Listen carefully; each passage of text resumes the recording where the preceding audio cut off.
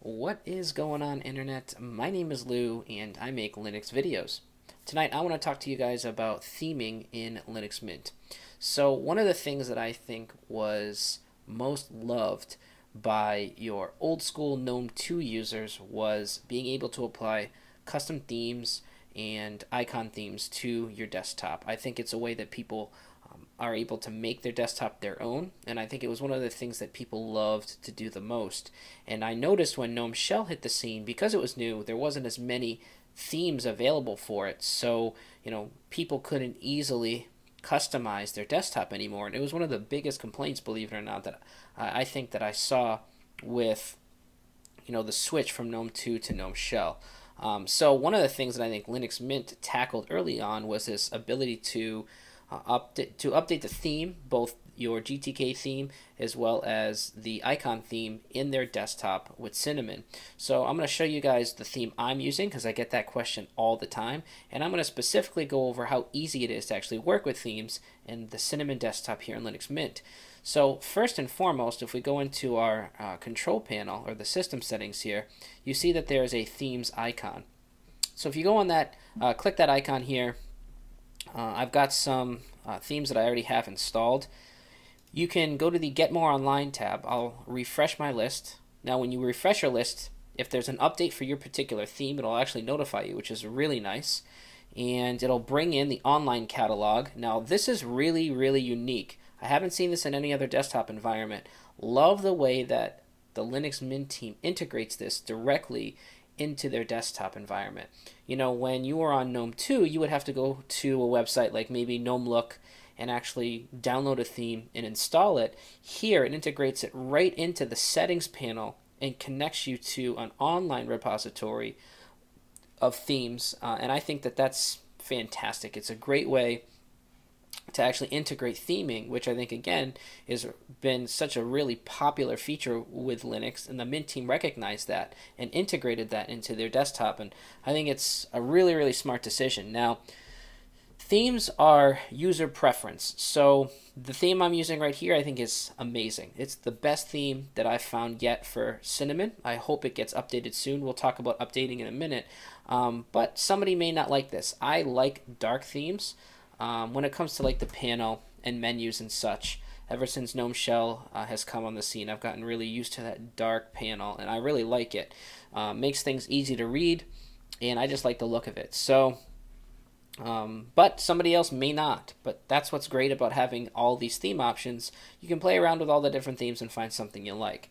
So for me, now installing a theme is very simple. All you do is, you know what, we'll find one here.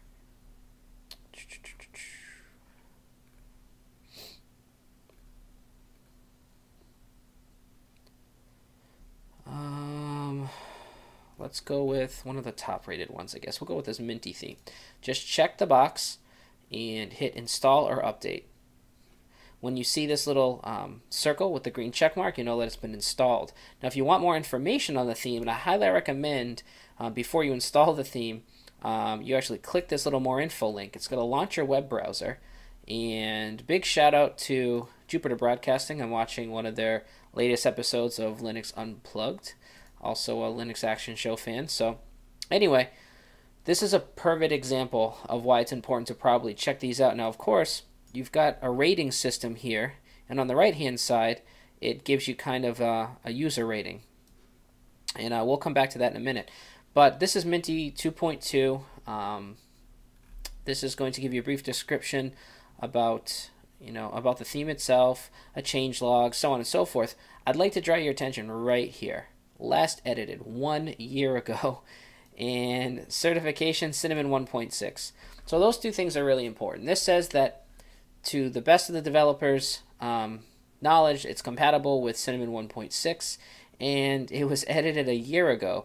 So now we're on Cinnamon 2.0. In fact, it was updated today on the Mint 16RC.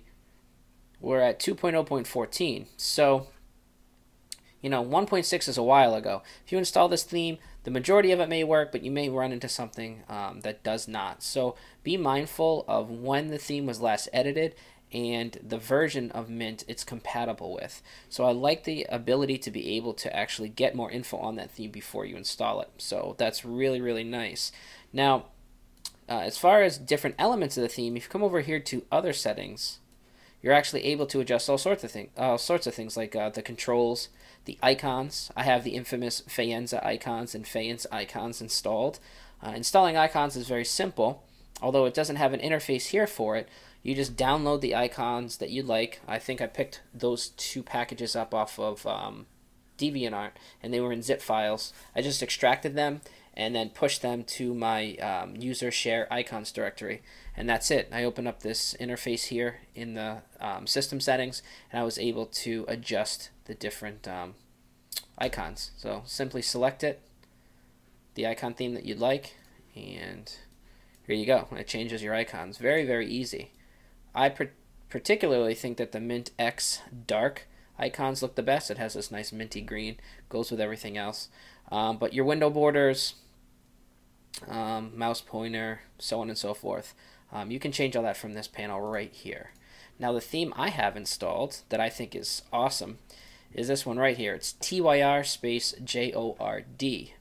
Now if you look at that here, if we go and get some more info, we see that this is compatible with Cinnamon 1.8 and was updated or last edited 6 months ago. So I took a little bit of a chance running it with the Cinnamon 2.0, but everything seems to be working pretty well so far, and I think it looks great. And I'll give you guys a brief tour of the actual theme itself. So of course the top panel is black. You have a semi-transparent menu here, which I think looks really great.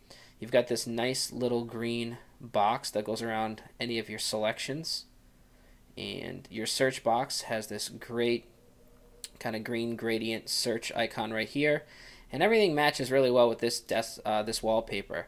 Now everyone always asks me about my wallpapers. If we go into backgrounds, I'm using one of the stock wallpapers that actually comes with Linux Mint 16, and that's the one that simply says Petra. Alright, so I think this theme here and this wallpaper go really, really nicely together. Let's look at some of the menus. Calendar.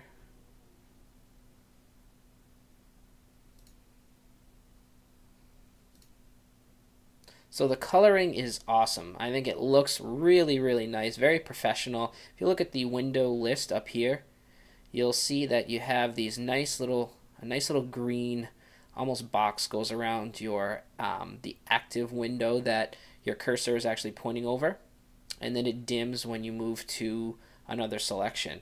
So I think it looks great. So if you're looking for that nice old school themability for your desktop, one of the things that I think made Linux really unique, especially to every user, anytime you look up Linux videos online, especially older ones, especially people using a GNOME 2 desktop, almost no two desktops look the same.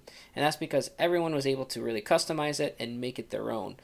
And I think in that GNOME 2, Gnome-Shell, GNOME 3 transition, one of the things that really hurt, I guess if you want to use that word for a lack of a better term, users the most is their ability to make their desktop their own. So I think the Mint team did a great job integrating themes into their desktop environment, and I think they did it in a very intuitive, clever way that I haven't seen in any other desktop environment. So that's themes in Linux Mint 16 and Cinnamon 2.0. If you guys like the video, be sure to click the thumbs up right down here below. And if you like the content, consider subscribing to my channel. I try to produce regular Linux content on a regular basis, as well as I'm going to be mixing in some Android stuff as well. But for those of you who have been subscribed, thank you so much for your support, and until next time, I'll catch you guys later.